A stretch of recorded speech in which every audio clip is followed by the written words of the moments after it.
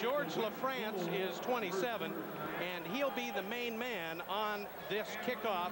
The La-Cobras, Marty Zendejas will kick it off, and Zendejas has come in the middle of the season or in the last couple of games and really made the kicking game a factor for LA.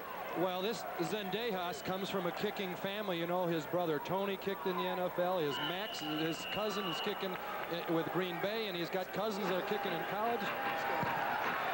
And we've got the kickoff, and it'll be LaFrance 3 yards deep in the end zone, up over the 5, 10, makes a move, breaks out over the 20, at midfield to 25, and struggles to the 20-yard line.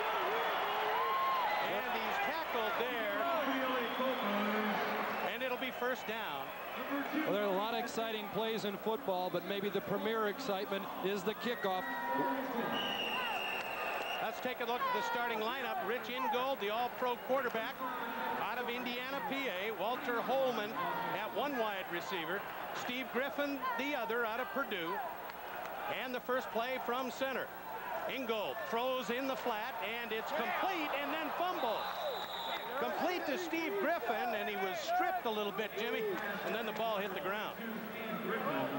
Let's take a look at the rest of the starting lineup. George LaFrance, the other wide receiver, out of Baker, Kansas.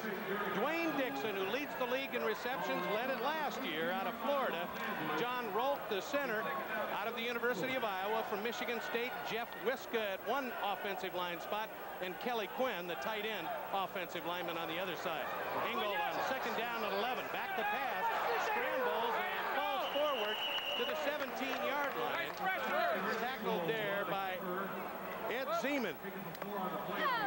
Make that Wade Lockett the tackler.